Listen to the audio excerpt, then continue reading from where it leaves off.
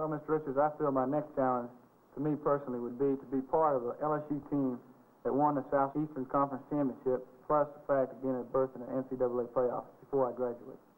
You've had one of the most unusual experiences in playing major college ball underneath your father. Does the fact that your father's a coach put any pressure on either one of you? Actually, I got interested in the game of basketball from my dad. And as I grew up, my dad taught me everything I knew, and the pressure wasn't as great. And now down at LSU, we don't really have time to be thinking about any type of pressure because he's so busy and I'm busy. And all we're trying to do is win at LSU. I recall that earlier this season you were concerned about being in a slump, and yet you were averaging better than 45 points a game. At that particular point, I was averaging 45 points a game, but my shooting percentage was a mere 42%. And I felt like for me to be averaging that many points, I should at least be shooting around 47 or 48% from the playing floor.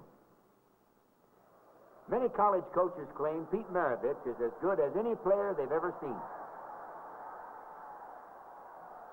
This uncanny All-American hit 48 points in his first varsity game and kept up that pace all season.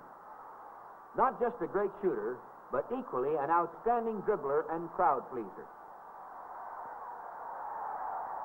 In only one season, Maravich has already brought back memories of another LSU great, Bob Pettit, with his brilliant scoring touch.